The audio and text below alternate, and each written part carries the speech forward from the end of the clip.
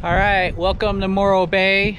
So hopefully you've watched the video about the history of fishing in Morro Bay.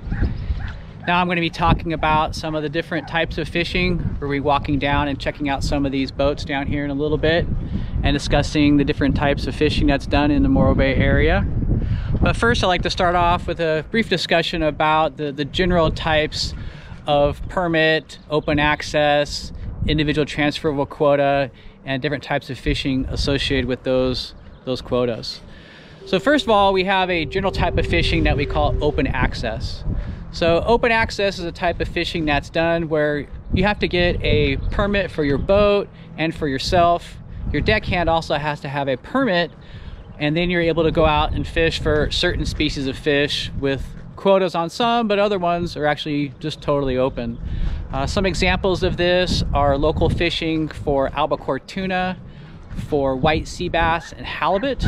These species don't have any monthly quotas, and if the fishing is good for those species, you can go out with that open access permit and catch as many of those organisms as you want.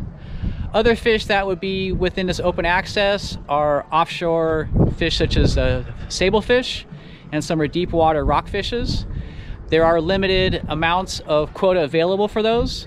Some have bi-weekly quotas, some have monthly quotas, but you're allowed a limited amount of those types of fish. In general, open access types of fisheries were the types that were done in the past. Most of our fisheries historically were just open access. You just have to be a commercial fisher. You can go out and fish for whatever species that you wanted. But what we found over the years is that while this sounds like a great idea, I mean, these resources that we have out in the ocean, they're all of our resources, and we should all be able to access them. But unfortunately, what this leads to is overfishing. As people go out and catch fish and they're making money off of it, somebody else will see they're making money off of it, and they're going to want to fish for that species too. So generally speaking, when we have open access types of fisheries, over time it usually leads to overfishing because there's no limit on the amount of fish that are being caught, and as more and more people get involved in the fishery, it just can lead to no other way than to overfishing. Sounds like a great idea. If we could just restrict ourselves and limit the amount of fish that we catch, it would be a great way to harvest our ocean resources. But unfortunately, we're not able to do that. And generally speaking, around the world, if you look at the history of commercial fisheries, that just leads to overfishing. The other type of fisheries that we have, and this is growing more and more every year, is what we call ITQ fisheries, or individual transferable quotas. There's a lot of different names for this. Some people call them catch shares, but these are all ways that we can go out and capture fish in the ocean, but just do it in a more controlled manner. They're called transferable quotas because they're a permit that you get that you then own. Now these permits can then be sold on the open market, and unfortunately what this can lead to is really high prices for some of these permits. Many of these permits cost many thousands of dollars. Some even cost as much as $1 million. I believe our local spot prawn permits, which is a very limited commercial fishery off our coast that uses traps to catch our spot prawns, is about $1 million for one of these permits. Many of the other permits cost anywhere from $50,000 to $100,000 to maybe even $200,000. So once again, this is a good system for being able to regulate fisheries. You now have ownership in the fishery by the individual commercial fishers that are involved. They have a set amount of quota that they're allowed to catch. It's either set up weekly, bi-weekly, or monthly, and they're not allowed to go over that amount of catch. So it really gets ownership in the resource. It limits the amount of bycatch. It prevents what we call race to fish, which is the idea of going out there and trying to catch as many fish as you can before your fellow fishers can catch them. And it really reduces the pressure on the stocks in the long term. Now anglers are able to go out when they want. They can go out when the weather is good.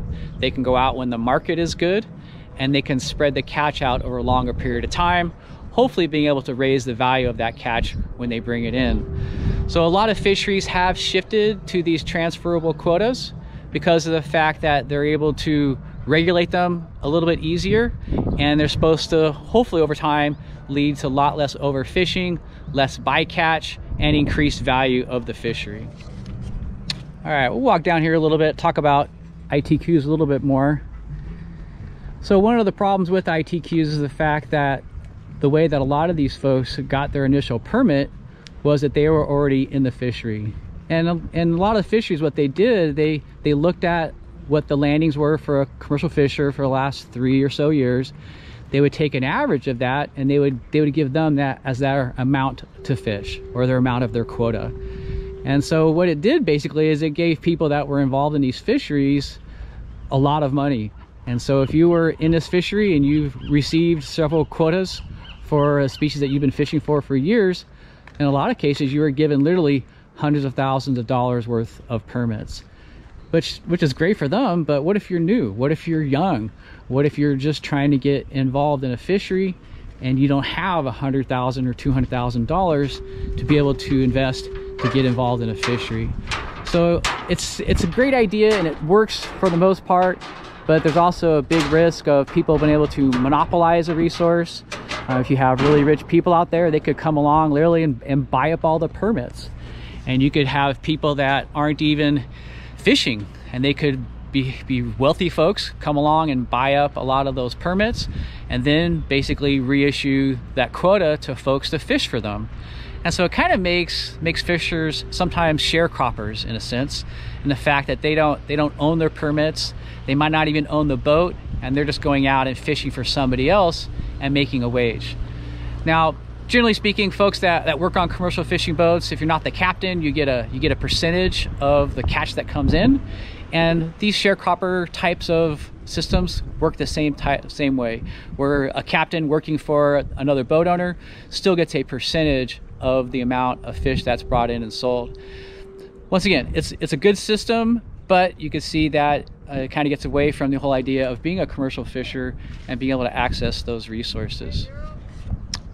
All right, let's walk down onto the dock here and see the different types of boats that we have and the different types of species that they're fishing for.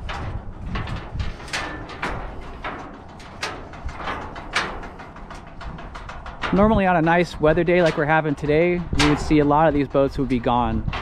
But unfortunately, because of the fact of the virus, there's not a lot of market for these folks. And so unfortunately, they don't have a lot of places to sell their fish. So we're seeing a lot of these boats just sitting idle in the harbor here because they don't have a market for their species to sell. All right, walking over here, this is a commercial boat.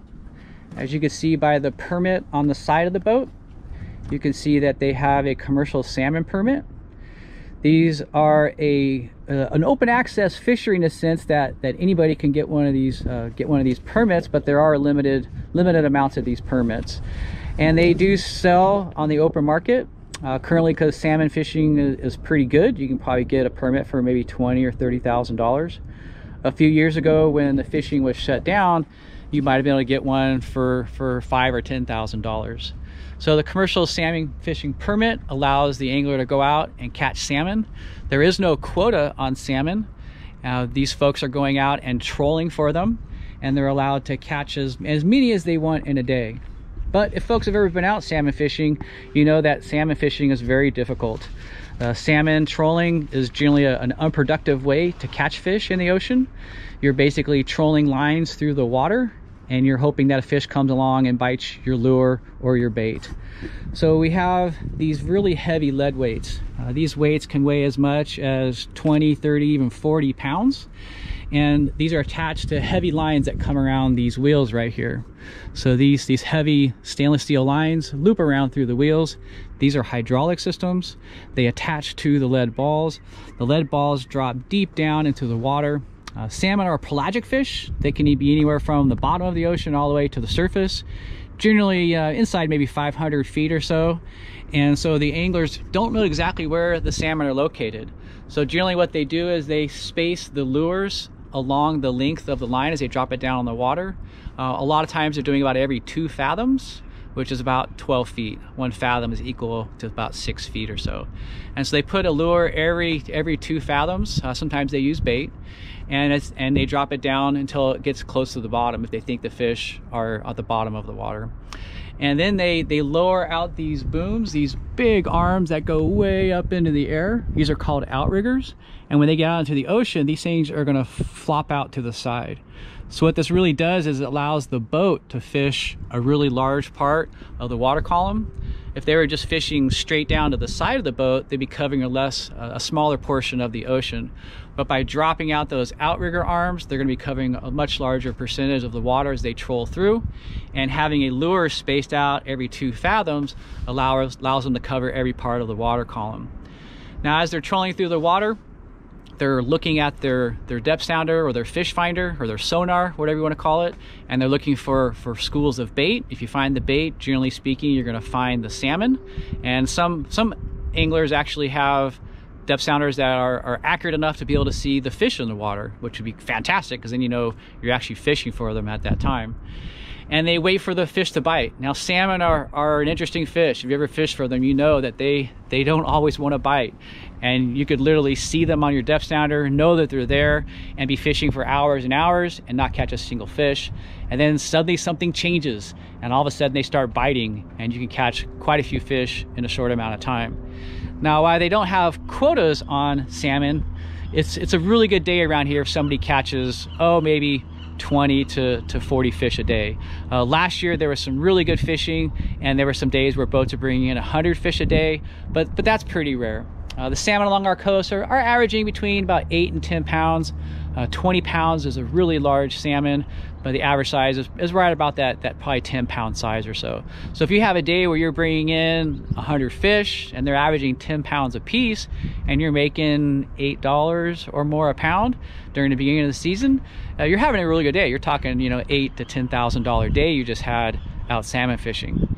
Now, there's a couple of restrictions on salmon that make it a very sustainable type of fishery, and one of those is that you have to use barbless hooks. So the hooks that you have to use for salmon don't have a barb on them, and therefore when you bring them up to the boat, if it's not the right species, then you have to let it go, or if it's too small, you have to let it go. So the minimum size range for salmon in the state of California is 24 inches for sport and 26 inches for commercial. So if you catch a fish that's less than 26 inches, you have to let it go. And having that barbless hook on there makes it much easier to let go. Sometimes we do catch coho salmon in California, and you're not allowed to keep those either. So the commercial fishers are very well educated about what they can keep, the size and the species, and the fish comes up to the side of the boat. They look down, they can tell very quickly if it's a Chinook salmon or a coho salmon. They know instantly if it's 26 inches or above. If it's coho or less than 26 inches, they have a long little hook on a rod that slips down. You grab the hook, you just pull it backwards, and it falls right out of the fish's mouth. So it makes salmon fishing a very sustainable way of capturing fish. You aren't fishing very effectively, so you really can't overfish with this method. You also don't get much bycatch. If you did, the bycatch is still alive, and you could leave it back in the water, and it does just fine. They estimate that most of these fish have more than 90% chance of survival that are caught and released in these fisheries. So very sustainable type of fishing when you catch fish via trolling. All right, let's see what else we got here. Here's another salmon fishing boat over here.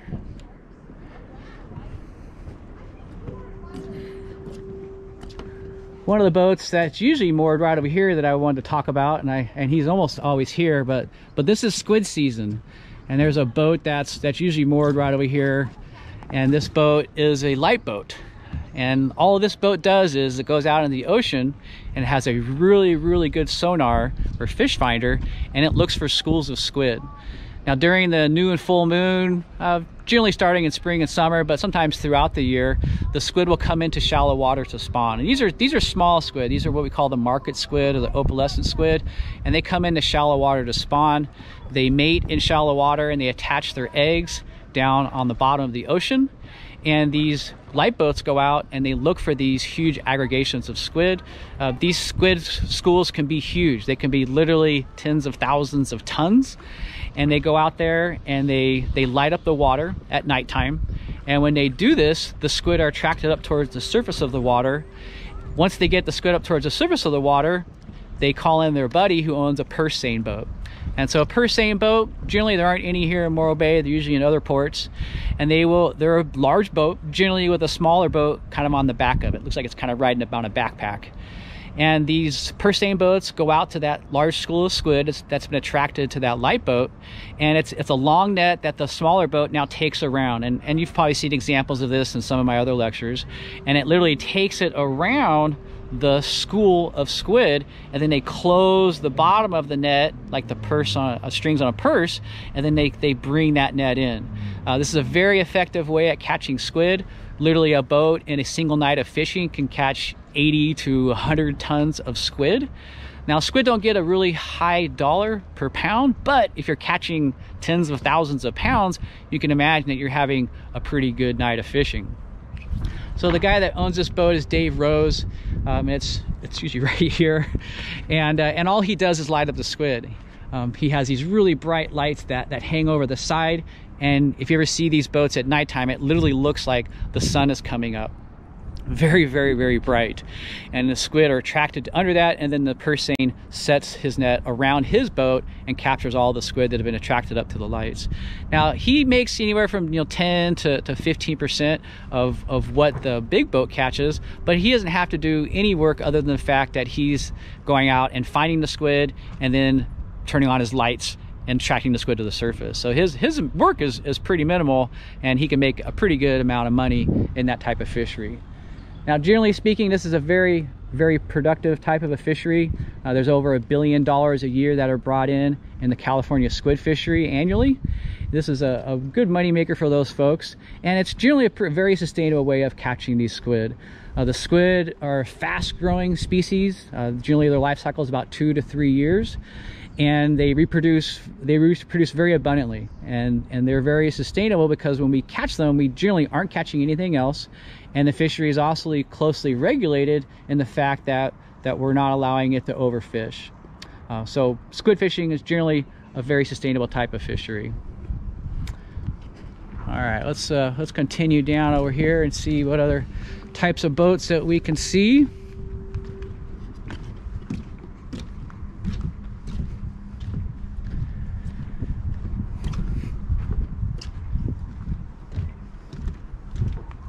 So as I mentioned, there's another salmon fishing boat there.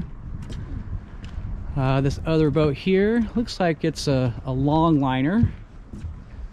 The Persistence. Looks like a long line boat.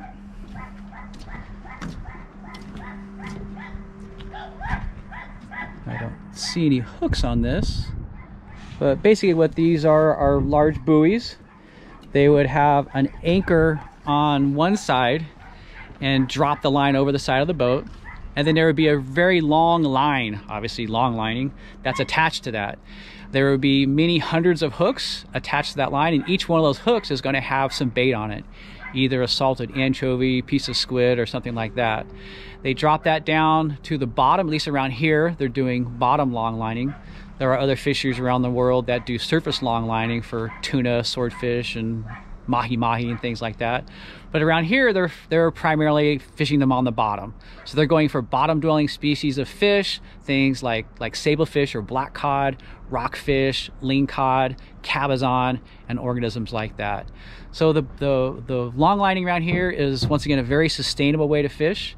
This is one of the types of fisheries that they've moved to from going the trawl method to the long line. You capture similar species that you did with the trawling over the hard rocky bottoms, and it's much less impactful on the environment because it's not damaging the habitat, and you get a lot less bycatch. So the bycatch is generally pretty low with the long lining. With some of the long line species that you get as bycatch, you actually can let them go alive. So anytime we talk about a fishery and being able to release the bycatch alive, that makes it a very sustainable type of fishery. And so long lining is generally considered a very sustainable type of a fishery locally because they're targeting certain species of fish. They're not damaging the habitat in any way as they set and retrieve their gear. And they're catching a lot of fish, but they're not catching nearly as much as they used to catch with the trawling. The trawl boats used to go out and capture 20 to 30,000 pounds of seafood in a given trip. These boats are going out and they're catching maybe 2,000 to 3,000, maybe 4,000 pounds of seafood. So while it's effective, you're generally not going to be overfishing with this method, and with the low bycatch rates, you're not having very big of an impact on the environment. In addition to that, because you're bringing fish in literally one by one, you can take really good care of the fish. This is a large fish tote that this guy has, and here there's this big orange tote back here.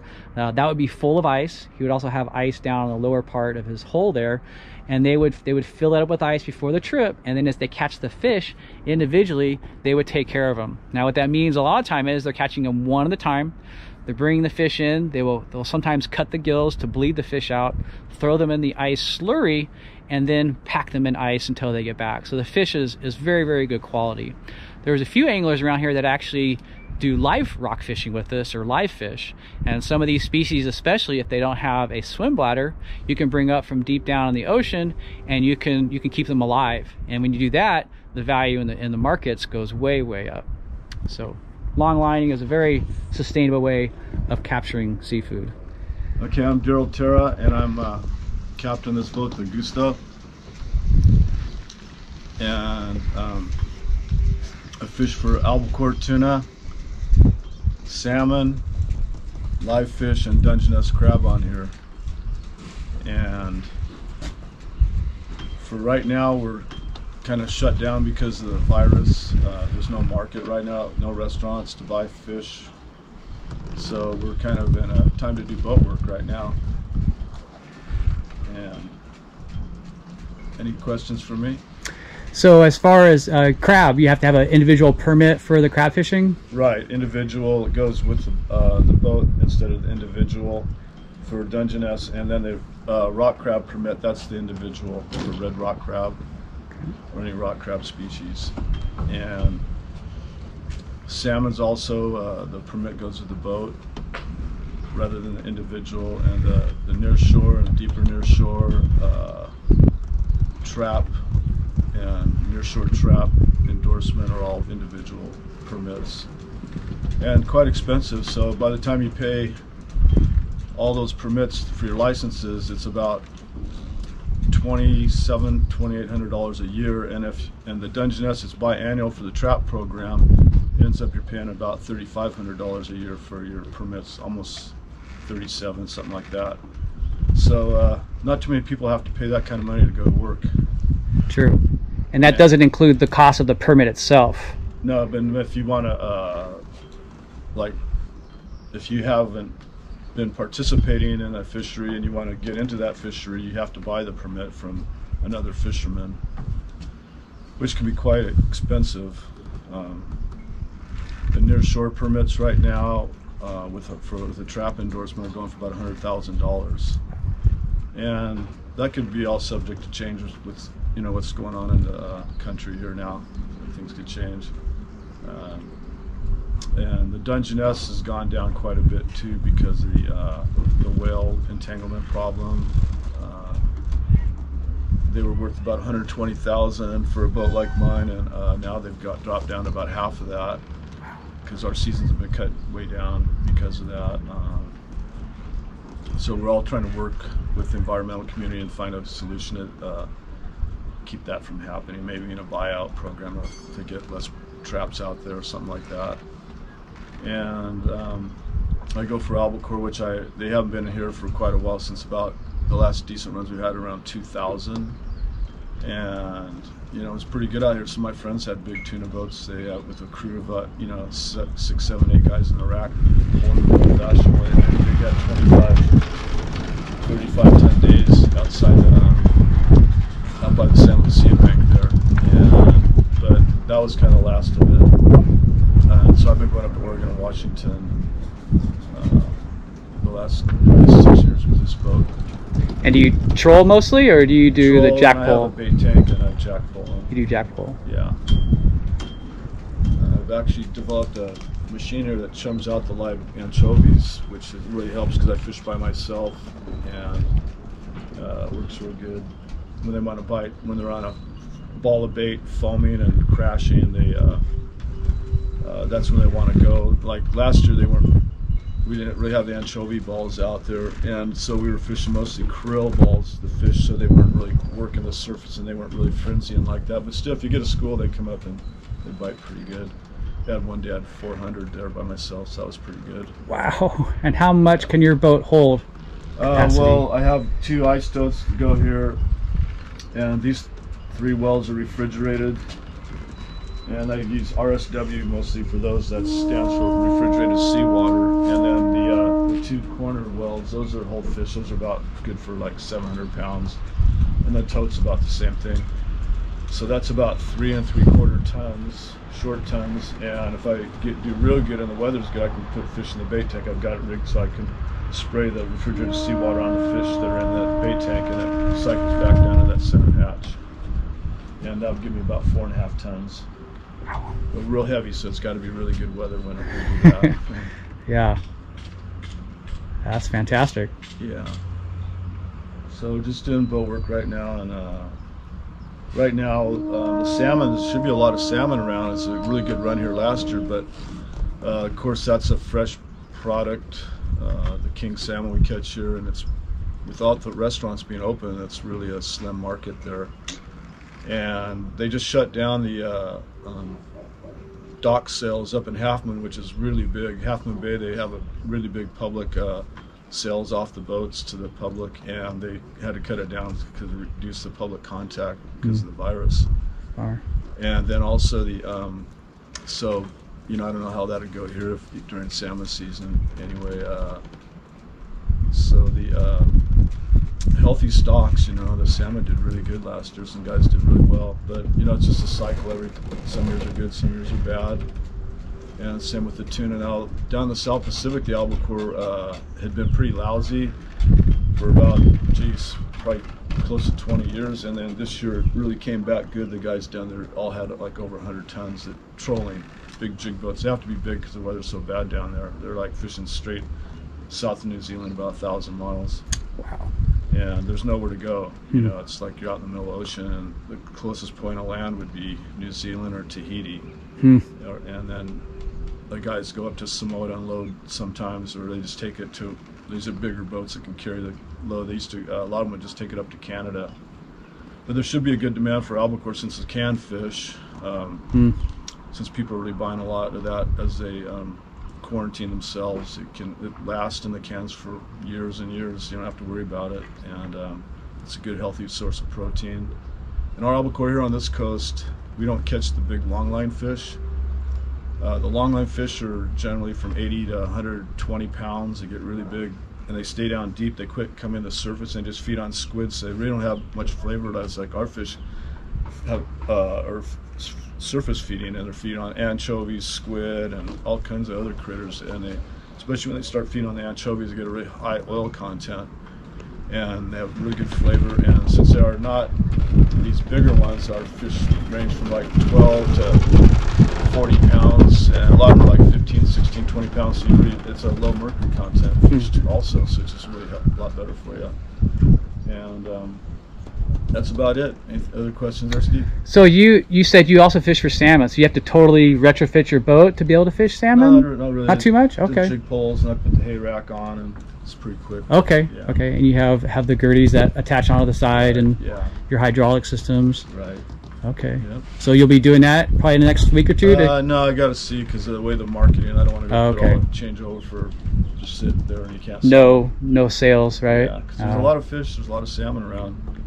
A lot of bait out there right now. It's all winter long when I was crabbing. You can see a lot of bait on the surface.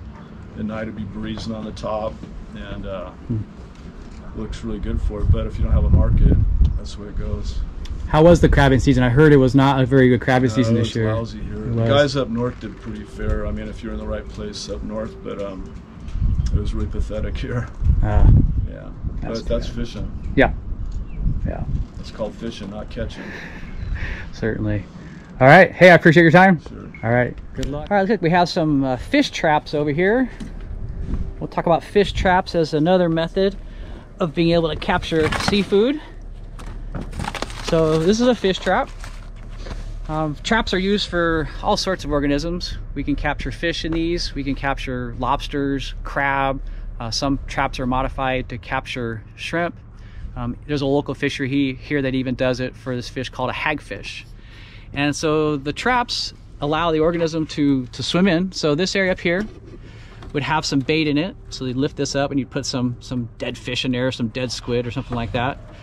Some fishers get pretty inventive with secret concoctions of smells and whatnot that perhaps maybe attract a certain species they think just helps bring the fish into the pots.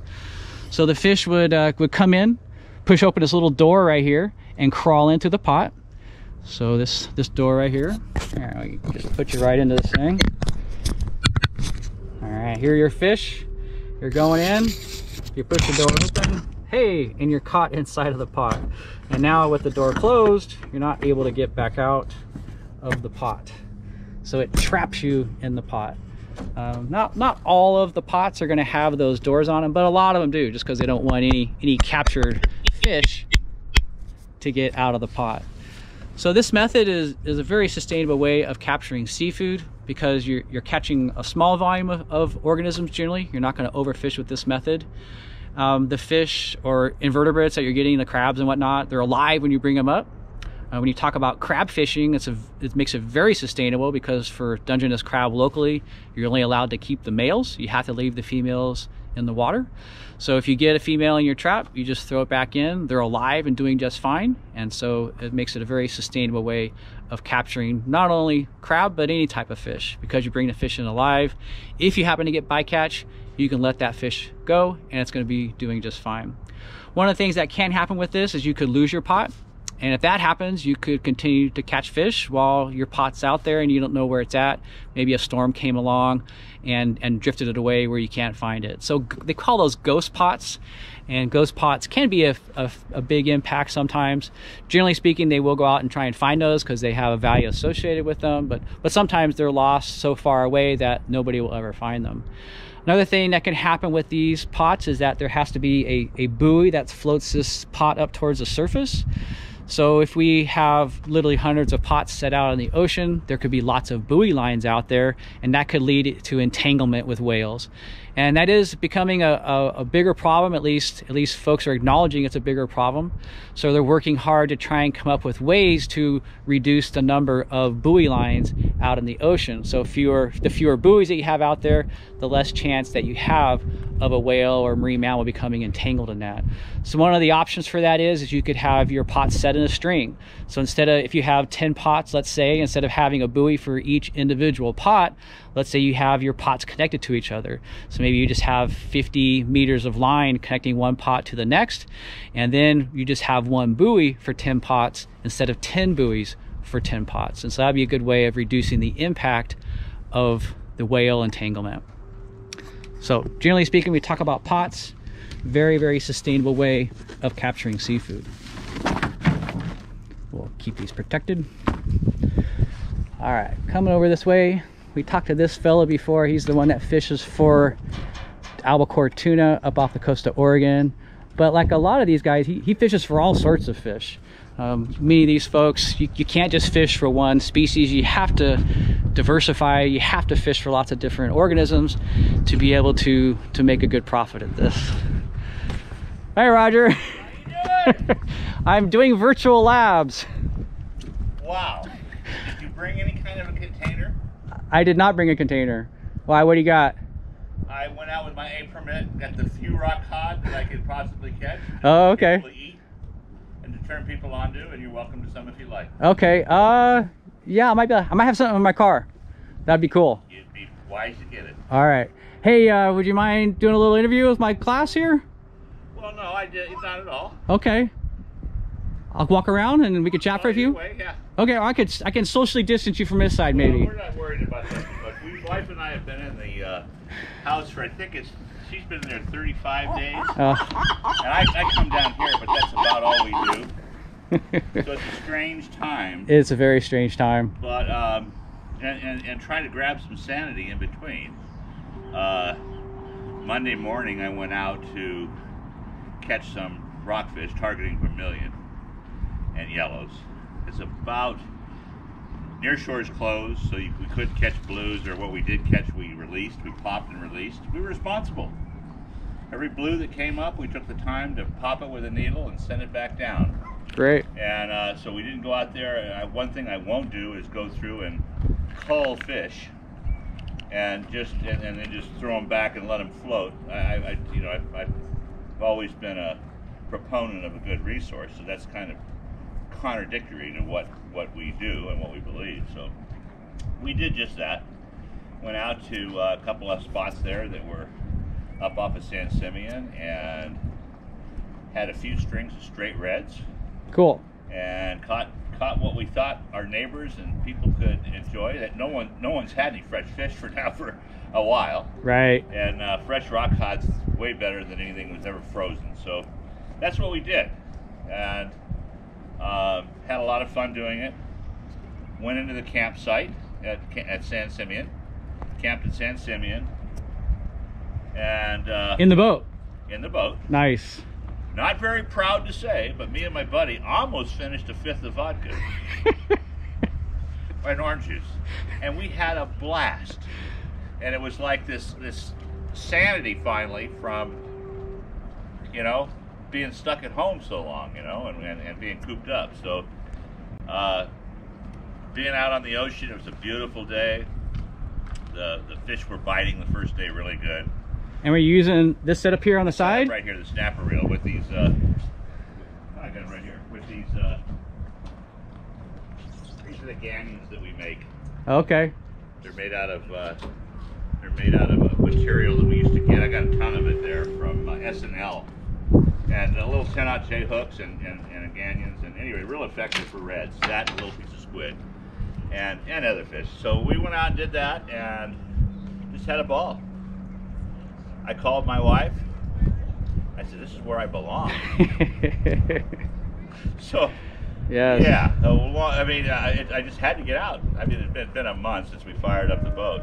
Yeah. Looks like things are going to start to kind of maybe improve here shortly. Market's starting to talk about opening up. Okay.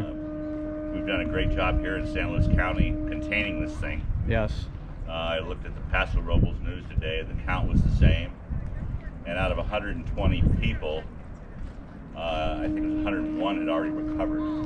There's 19 sick. That's pretty good when you consider yes. the whole county. So we're doing well here, there, and we're doing our part as well. But we wanted to give our friends some fresh fish, and that's what we did. So that's we went awesome. out and had a good time, and real good time, and did what we do best. Yeah. So this weekend, my boy's coming down. I'm going to put the hay rack on for salmon. Oh, good. And gear up for that. And right now, everything else is kind of on hold. I did have a black cod order last week, but I just I don't know if I had this plan, and I just didn't want to go offshore just yet, So we did this and had a great time. Cool. It's good to see you again. All right, good to see you too. I appreciate it. Absolutely. And say hello. But they're what do they call, witch hair or something?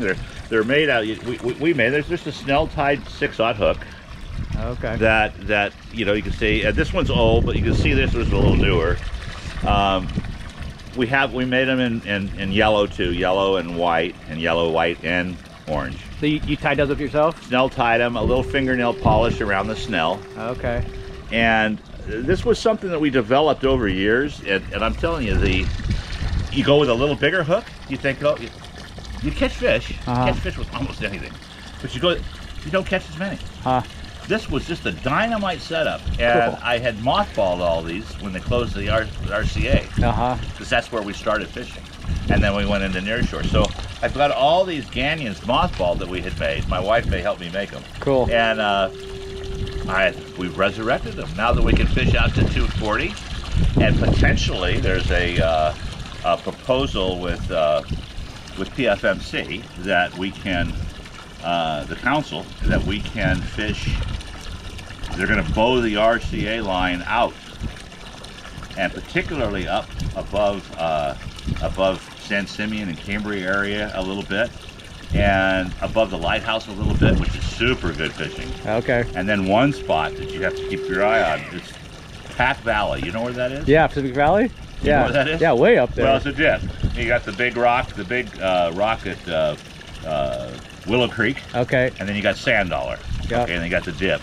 Well, they're bowing that way out. And when we participated in the RCA Rock Hod project, which was, I think, the last research that we did, so it was about 3 years ago, myself and Brad Lee, sport guy.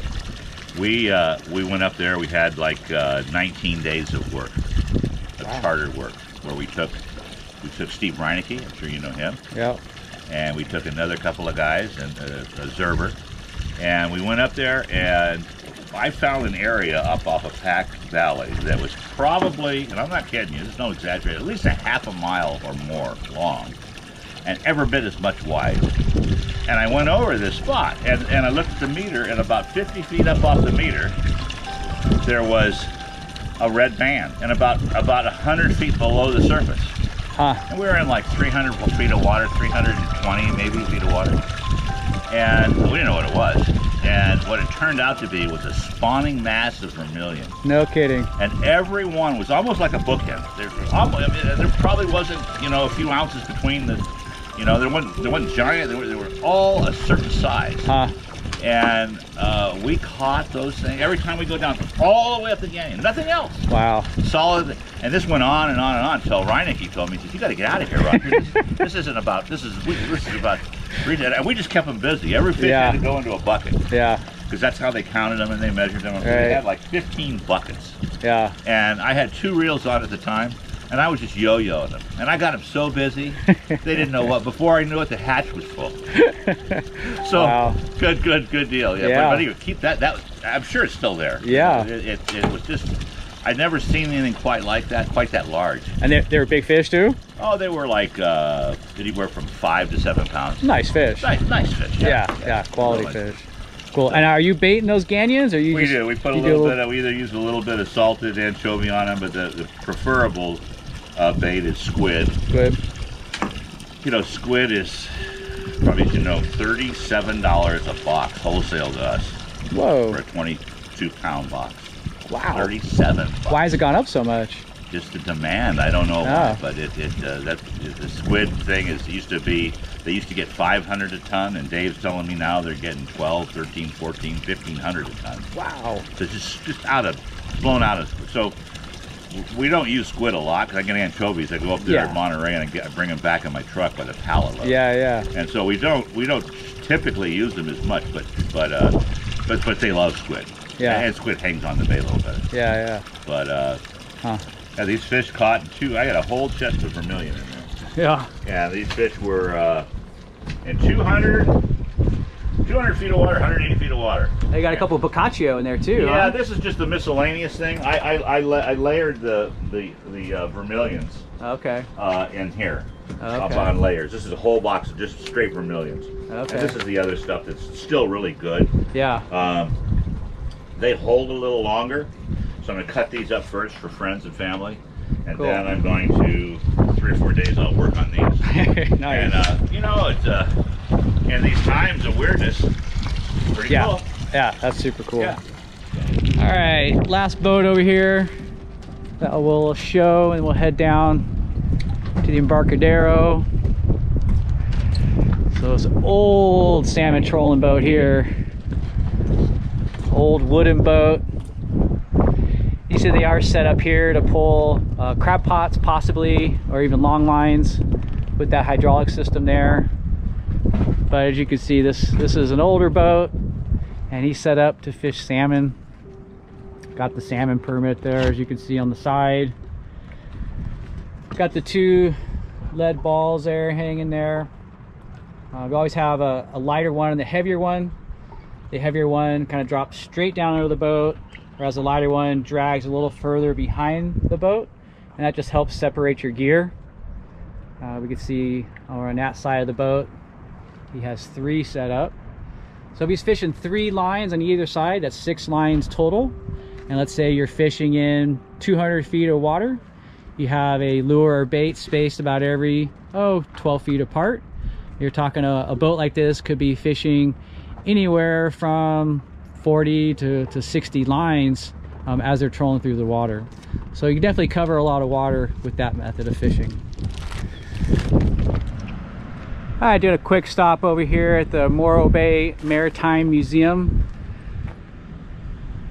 This has just started up in the last few years, and they're starting to get a collection of different types of submarines and ships and boats and things like that. This is a pretty cool submarine. This is actually a rescue submarine. So essentially this submarine would go down and actually attach with that contraption right there to another submarine. So if a submarine was damaged, was unable to get back to the surface, they would send out this rescue submarine to go down and pull the people out. Pretty cool that they were able to get this deep submergence rescue vehicle. All right, we walk over here, we see some old tugboats, some old Coast Guard boats. This is an old tugboat that's operated out of Morro Bay for years. This is by the Anton Sylvester Tug Service. These tugboats were in operation off the coast here for the oil ships that used to come in, both out of Port San Luis. They used to come into the Cal Poly Pier. That used to be the Union Oil Pier. And they used to come in off the coast here of Morro Bay because they used to provide fuel for the Morro Bay power plant. The Morro Bay power plant used to operate on what was called bunker fuel, which is this really viscous, oily type of diesel fuel. And these large ships used to come in off the coast of the high school, basically, and offload this bunker fuel, which the Morro Bay power plant would operate on. But when they switched over to natural gas, they no longer needed the fuel, the docking out there. And so then they moved their operations down to Port San Luis until they closed down the Union Oil Pier back in the late 1990s. So some other boats they have over here. There's an old Coast Guard boat. We'll go look at some other Coast Guard boats here in a little bit.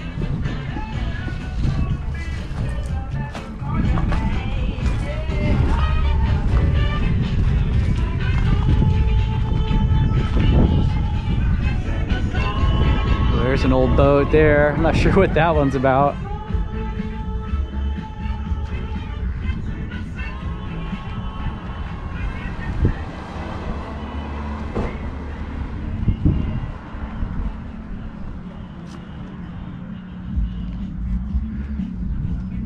All right, over here I see some relics of the history of whaling along the Central Coast. This is an old school harpoon gun. This was used to shoot whales. And over here, this is a large vat for boiling down the whale blubber. So literally you would fill up this vat with the whale blubber and cook it down.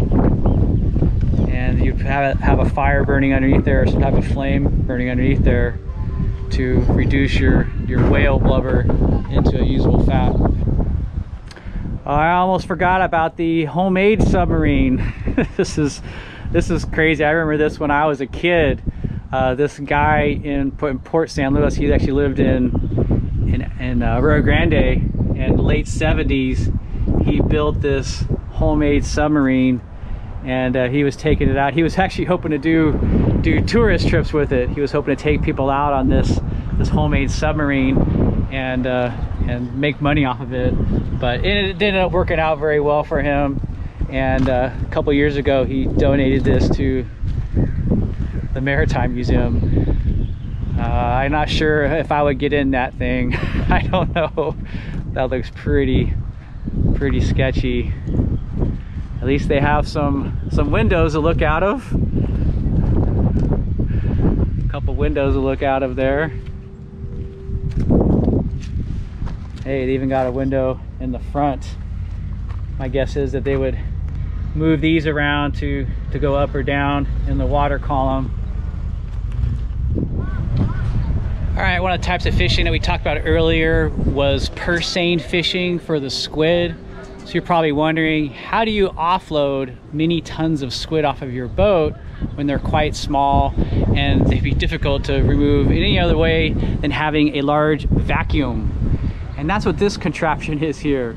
This Ryco machine, they has a long tube, and they would drop that tube down into the hull of the boat, and they would literally suck out the squid, sends it through this machine here. And essentially what this machine does is it sucks the squid and then removes all the water. And then on the opposite side here, you would have a tote. This tote would be full of ice, and the squid would be offloading into this tote of ice. All right, here we are at the Morro Bay Fish Company. This was actually bought out a few years ago by Santa Monica Seafoods. Santa Monica Seafoods is a big company down in Southern California. And so basically what happens is the boat will pull up to the dock here. They would tie up to these pilings along the side of the pier. And then they've got this crane here they would use. There would be a large basket that they would drop over the side.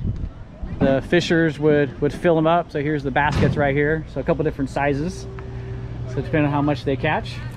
So you would hook the crane on to this part right here, drop it over the side, fill it up, swing it back over here.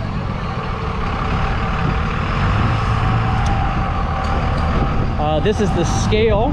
So that would be the scale there, and there's a reader over there. So very accurate scale. Every fish that's brought in has to be weighed. They have a little portable conveyor belt here where we could throw your catch on there and it's going to move it off. And a lot of these different types of fisheries have sorting going on. So a lot of the rockfish or the groundfish fisheries are multi-species. So when they go out, they're catching multiple species of fish on a given trip. And so they're going to come back in and sort those by species. Other fisheries actually like you to have different size classes. So in particular, like the sablefish, they have different size classes. They have small, medium, large size classes, and they get different dollars per pound for each of those size classes. And so they would be sorting those out also. Moving over here, we can see some large tanks. Now, normally these would be full of water, and these are recirculating saltwater tanks. So fresh salt water is always circling back up into these tanks. And these are for the live fish, the live rockfish, lingcod. You could have cabezon in here, and a couple fish in there. Oh, those are your fish. Yeah, I'm gonna fillet them right now. All right, cool. So we've got 3 different species here. All right, let's start with this one here. Let's see if anybody can identify that one. We got another one over here, and these 2 are both the same. Ooh, and we've got this one here. It's a starry. That's a starry rockfish. Canary. Canary rockfish. 2 vermils. And 2 vermilion rockfish. So these are oftentimes just lumped together as red snapper. Oh, please, if you ever see somebody calling something a red snapper, don't buy into it. Please correct them and ask them, what type of rockfish do we have? Because they are not red snapper. We don't have red snapper along our coast. And if you ever hear somebody calling it that, it's most likely rockfish. We have lots of species of rockfish, and somebody really even shouldn't call it red rockfish. They should tell you what specific type of rockfish that it is. All right, so maybe we'll get a demo. You mind doing a fish clean demo for us? Sure. All right. So he's gonna pull out one of these fish here. We'll see if I can remember how. All right.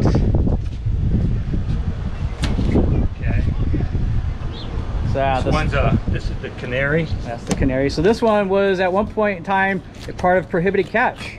Yeah. And this year, are you able to keep 2, I think? Is that what it is? I don't really know. Yeah, I know for sport at least, I know you're allowed to keep 2 of these, I believe. There you go. Excellent. Excellent work. All right. And when you want to take the bones out, this is what I do. Cut the ribs. Nice. Like that. Feel here like I missed one right there. A little bit of bone. And now that's a boneless fillet. Yeah. Excellent. You've done that a few times. Yeah. Now the starry rockfish is a little bit rare. That's one of the few starries I've ever seen. Well, you got to be on the bottom to get those. Yeah. There you go. And they are a beautiful rockfish. Yeah. You see why they call him a starry rockfish with all those white spots there. He's filled with eggs, probably, or his belly. Well, got a little bit of eggs. Oh, he does. So yeah, that white mass there, or that yellow mass, is the eggs.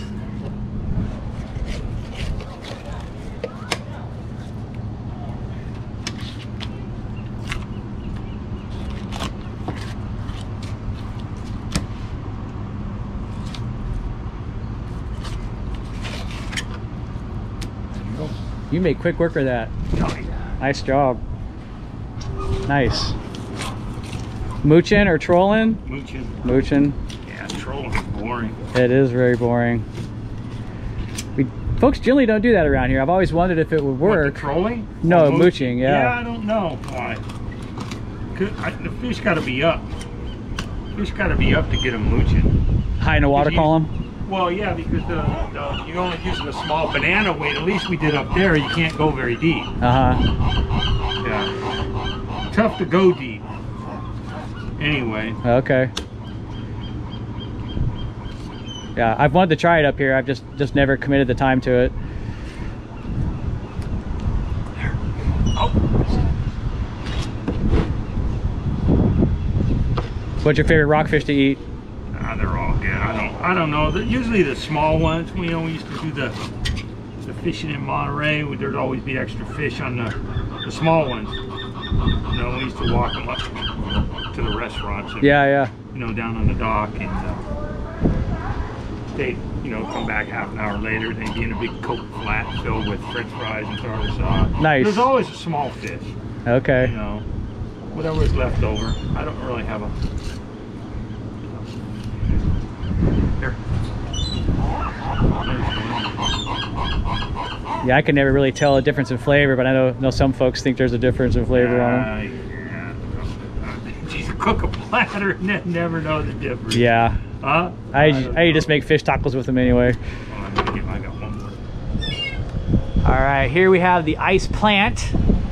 So this is a very important part of the infrastructure for Morro Bay commercial fisheries, is having an ice plant. And basically the ice is made in this building here. You basically spray water onto a big drum, and then there's the drum basically spins around and something scrapes it off. So it makes this really high quality ice. Sounds kind of weird to say, but you couldn't use cube ice for what they're doing. And I think there's a little piece of it over here. And so this ice makes really good for packing it around fish, right? It's really small, crumbly ice. And so when you have a bunch of it packed around the fish, it just kind of forms and molds around the body of the fish and doesn't bruise it. So it's really important to have a good ice plant. So two ways you can get ice out of this machine is you could have this part of the machine open so the ice comes down through this tube right here. Maybe you want to fill up some tubs, or you can run it all the way out to the end and then down through this hose. And then of course, if you had a boat, you would just drop this hose over the side of the dock here down into the hull of the boat, and then it would fill up the hull of the boat. So it's a really efficient way of filling up the ice really quickly. It's very cheap. This is a government subsidized facility here. And how much are you selling like 500 pounds of ice for nowadays? What does that go for? 5 cents a pound. 5 cents a pound. Yeah, so if you're ever throwing a big party, it's really cheap. I went to Half Moon Bay 3 years ago, and the same, like a 600-pound tote was 30 bucks here. It cost me 3 years ago almost $40. Wow. In Half Moon Bay. Wow. And they got brand new compressors. This is all brand new. Yeah, brand new machine. They're a year old now, almost. Fantastic. And they wanted to keep the price affordable in Morro Bay, and say keep the price at 5 cents. Yeah, 5 cents a pound. Yeah. Good deal. Yeah, so next time you guys are throwing a big kegger or something like that, need a bunch of ice, this is the place to come to get ice really cheap. And you could do that. I come down here sometimes, so I'm gonna go tuna fishing and I need 100 pounds of ice or something like that. I'll bring my own coolers down here and get ice just for myself. Here's the finished product. All right, nice, good eating. Oh, probably my favorite restaurant here in Morro Bay is Tognanzini's Dockside 2 restaurant. You see they have delicious barbecued oysters for $2 a piece. So Mark is a commercial fisherman. He still is a commercial fisherman, and he goes out when the fishing's good for things like albacore or salmon, and he will bring those back to sell. But when he's not out commercial fishing, he is here running his restaurants. Oh, and he's got some crab in here. These look like rock crab. These look like red rock crab. As I mentioned, you can sex a crab very easily. I will attempt to reach down here and pull out a crab to sex for you folks so you can see how this is done. So the red rock crab live mostly along the rocky areas, but you can also find them in places that are sandy bottom. When I'm out going for Dungeness crab on occasion, I will get the rock crabs. Come here, baby. And these things have big pinchers, so you definitely want to be careful with them. As you can see on the abdomen here, we have a narrow abdomen, which indicates that it's a male. So you're only allowed to keep the male crabs. Let's see if you'll bite the camera. Yeah, not gonna do it. But you would not want to get your finger in there. That would hurt quite badly. All right.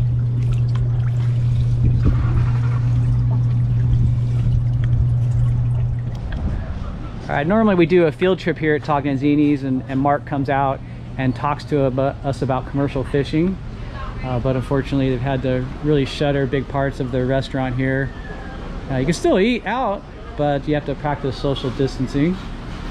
You see what they've done here inside to make sure that people stay apart from each other.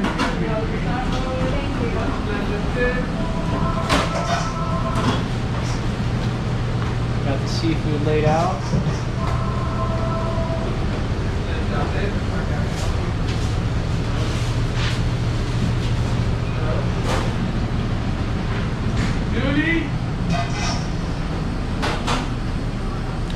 So if you ever get a chance, I encourage you to come down here to Tognanzini's. He does a great job of buying seafood from local commercial fishers and really supporting the local economy. And he's a family-run local business, so coming here to eat certainly encourages that, keeping it local. All right, we're gonna head out onto the pier here. A couple different boats are out here. On the right side here, we'll see the Morro Bay Harbor Patrol. So the Morro Bay Harbor Patrol is involved in the harbor primarily. They will go out and rescue boats from about Point Estero down to Point Bouchon if something happens. But generally they're just here in the harbor, and they're involved in the safety of the harbor, protecting folks that are out fishing or kayaking or paddleboarding. If somebody gets stuck in the mud, they actually will come rescue you. This boat behind us here is the Coast Guard boat. So the Coast Guard boat is the 47-foot lifeboat. These are amazing boats in the fact that they are self-righting. What that means is if this boat is out in big waves and it gets flipped over, it will flip right back upright. So the Coast Guard is not involved in fisheries at all. Coast Guard is involved in protecting the coast. So the Coast Guard is out there to protect our coastline. They are involved in preventing smugglers from coming in.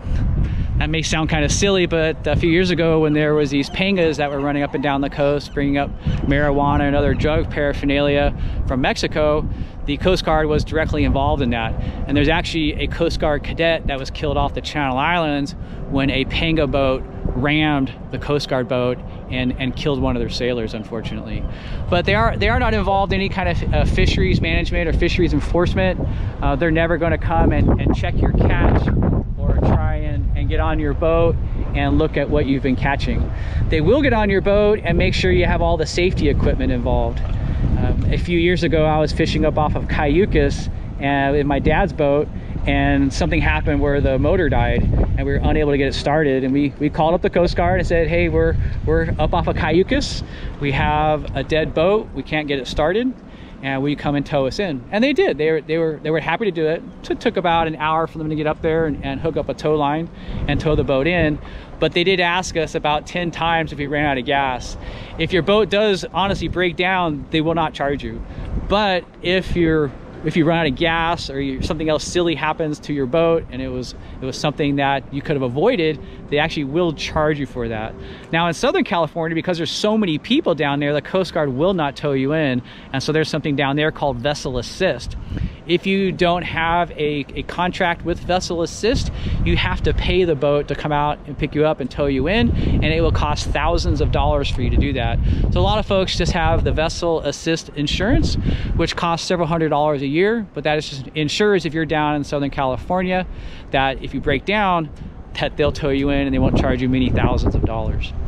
Unfortunately, another boat that I usually talk about isn't here right now, and that's the California Department of Fish and Wildlife boat. Normally it's moored right there. It's called the Bluefin. The Bluefin is about a 60-foot vessel, and it's owned by the state of California, and it's part of the California Department of Fish and Wildlife enforcement program. And so this boat is operated by wardens. So these are what we call fish and game wardens. Now they're called fish and wildlife wardens. But the wardens are active peace officers, and what that means is that they are like police.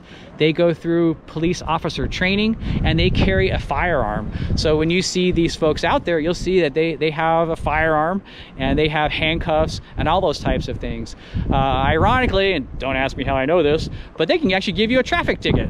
I got a traffic ticket up in Oregon one time by a fish and game warden up there. I had no idea. I was only going 10 miles over the speed limit, but the guy pulled me over and I was like, really? He's like, yep, I'm a peace officer. I can give traffic tickets. So FYI, be careful if you ever see a fish and game warden, because they can give out tickets as easily as a police officer could. So we'll talk a little bit about how fisheries are monitored and how they're policed. So as far as the policing goes, it's done by the California Department of Fish and Wildlife.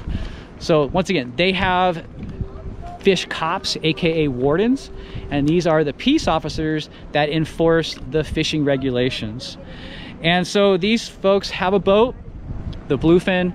They also have a small little Zodiac boat that's attached on there that they will launch, and that allows them to go up to each individual boat and be able to check their catch. And if you're not following the rules and regulations that are laid forth, either avoiding marine protected areas, or if you have the wrong species or the wrong size, you will get a fish and game violation. And let me tell you, this is not something that you want to get. A few years ago, I was out fishing for white sea bass, and unfortunately I had a short white sea bass. They have to be 28 inches long. I had a bad tape measure on my boat. Actually, it was stupid on me. I had a tape measure on my boat that started at 0 inches all the way up to, I think it was 36 inches. But the number 2 was the first number that was noted on there, and I cut it off on that line. And so basically every single fish that I measured was 2 inches shorter than it actually was. The warden came up, and I knew the warden. His name was Jared, and he said, "Steve, you got a short sea bass here." And I'm like, what? There's no way I got a short sea bass. I measured that thing a bunch of times. I thought it was 29.5 inches. That's what I measured it at. And he measured it and showed me, and sure enough, it was 27.5 inches, a half an inch short. And I said, I don't know how that happened, Jared. You know I'm not trying to poach out here. He's like, I know you're not, but you know, short is short. It was a short fish. And the guy on my boat looks over at my tape measure, and he sees that it starts at 2, and he's like, hey, hoser, your tape measure starts at 2. I'm like, no way. I could not believe it. And I said, Jared, come on, that's gotta be one of the stupidest things you've ever seen. He's like, yeah, that's pretty dumb. But you know what, Steve? Pregnant's pregnant, isn't it? Not much you could say to that. I guess he was right. Short is short. If you have a short fish, it's a short fish, no matter what the excuse is. So that was a good learning experience for me, to make sure that everything is according to the right sizes, and to make sure that you're not even close on your measurement. You should not even be close on that. And so the fine for that, it was a infraction. If you have intent for a fish and game violation, they could actually charge you with a misdemeanor, but this was just termed an infraction, and it was $1,500 for that one fish Fortunately, it was the only violation that I'd had in California, and I was able to get it reduced. I went and saw the judge and just basically pleaded stupidity, and he reduced the fine to $450. But it's a great learning experience for me, and definitely something that I hope to never repeat again in the future. But fish and game violations are very, very serious because it's difficult to patrol the ocean. They can't be everywhere at any one point in time. They make the fines very, very severe as a deterrent for folks to be breaking fish and game violations. For example, abalone are quite valuable. We learned about how abalone could be, you know, $100+ a pound. So there's a big black market for those. And so back when people used to poach quite a few abalone, they eventually raised the fines up to $10,000 for one abalone. Very, very strict fines for those.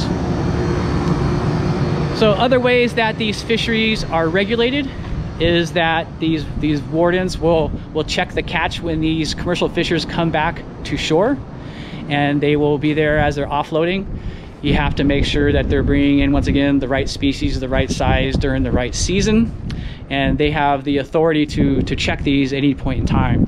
So fish and game laws or fish and wildlife laws are different than what we would think of laws in the United States. In the United States, we always assume that you are innocent until proven guilty. Like if a police officer wants to check your house or check your car for something, they have to have a warrant, right? You have to have probable cause.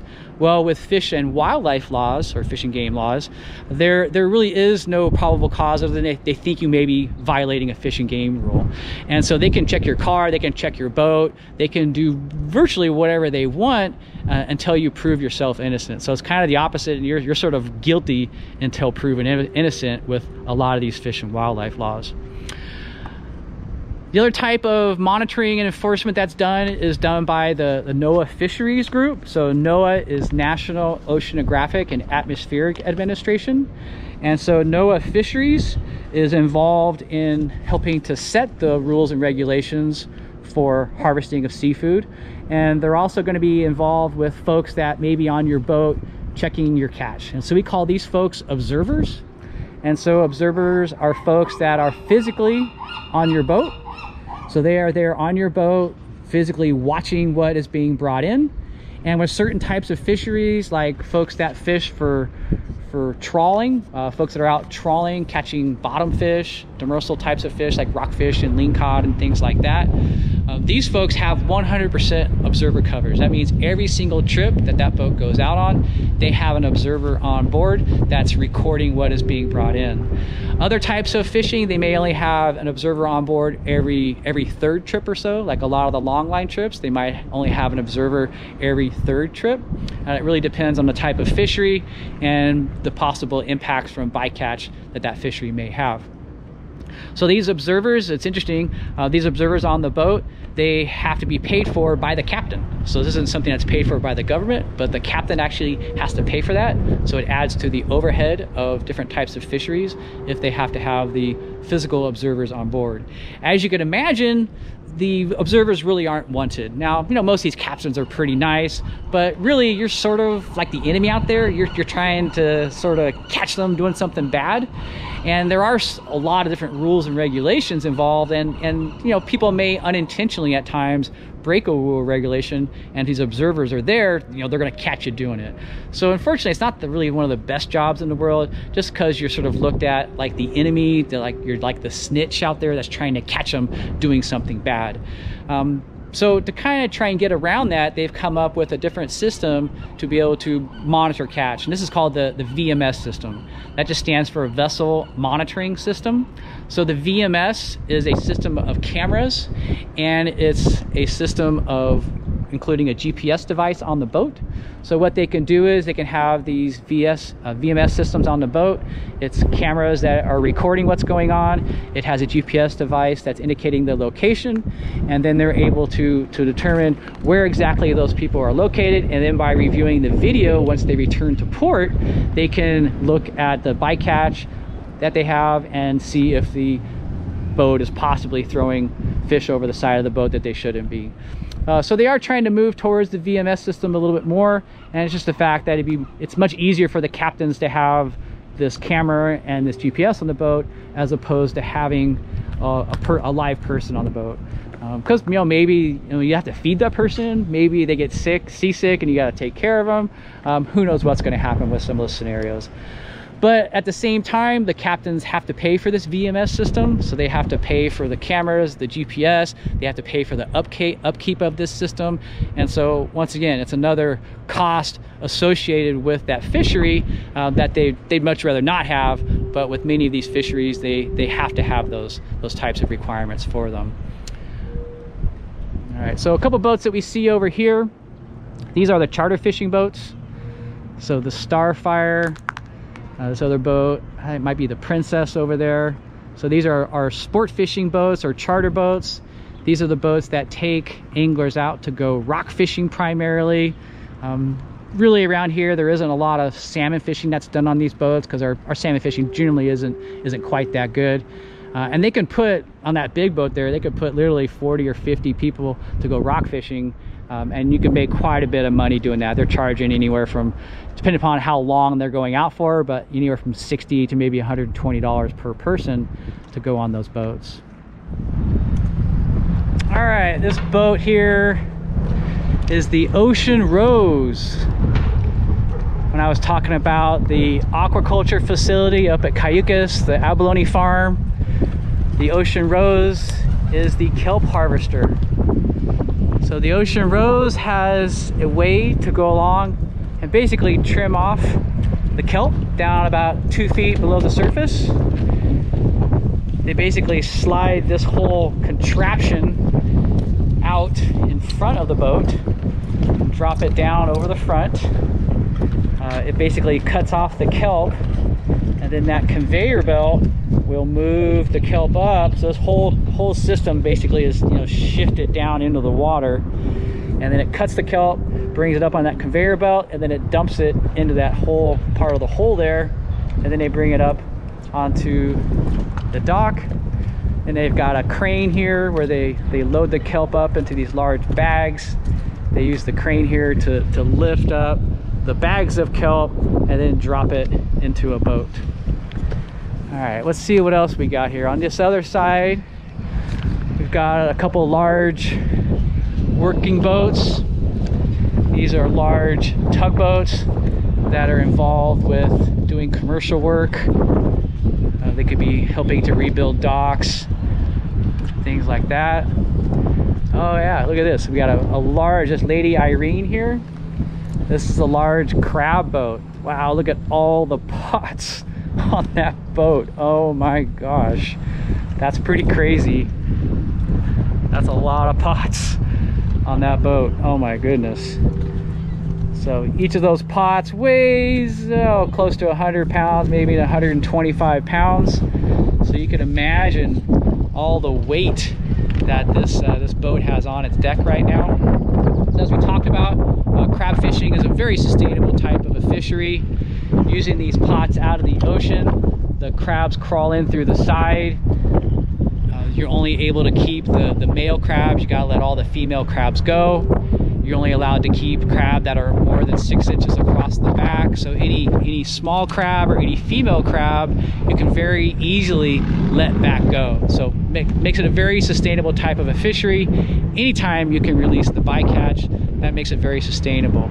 But as I also mentioned, if they had each one of these pots set as a different buoy, I mean, how many pots are there? It's 1, 2, 3, 4, 5, 6 deep. 1, 2, 3, 4, 5, 6, 7, 8 across. So yeah, that's a lot of crab pots on that boat. And so you can imagine if every single one of those pots has a buoy going towards the surface, that's a lot of buoys that are hanging out in the ocean. And as these whales are migrating or feeding up and down the coast, there's just an increased chance of them running into one of those buoys and getting entangled. So marine mammal entanglement is a big concern with any kind of pot fishery. Also, we talked about the ghost pots. So once again, if you lose one of those and it's going to keep fishing, that could be basically a basket of death for a certain period of time until that pot rusts out. Now there are safety features on those pots to be able to keep them from continue to kill organisms. They'll have areas on there with string that rots out over time, that if there was something trapped in there and that string rots out, then the whole trap basically opens up. All right, another boat here. This appears to be, let's see.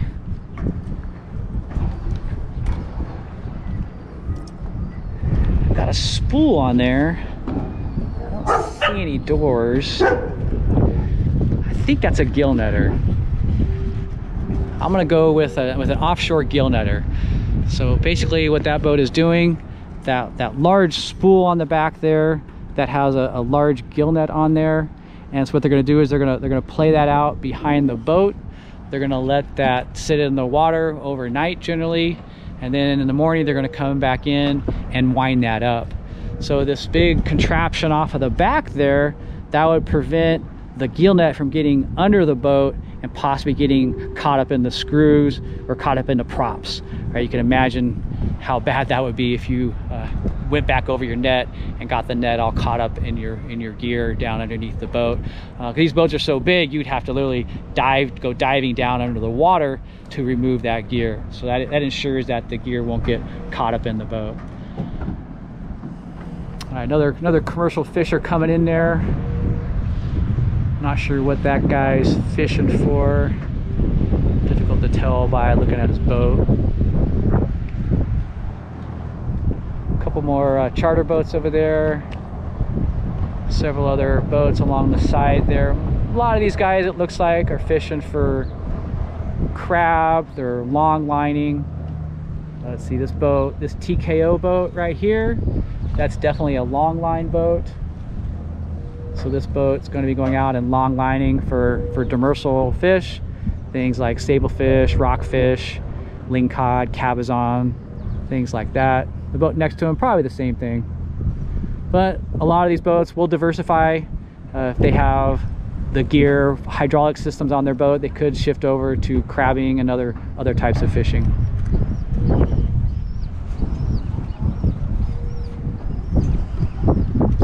Another boat here. This is the migrator.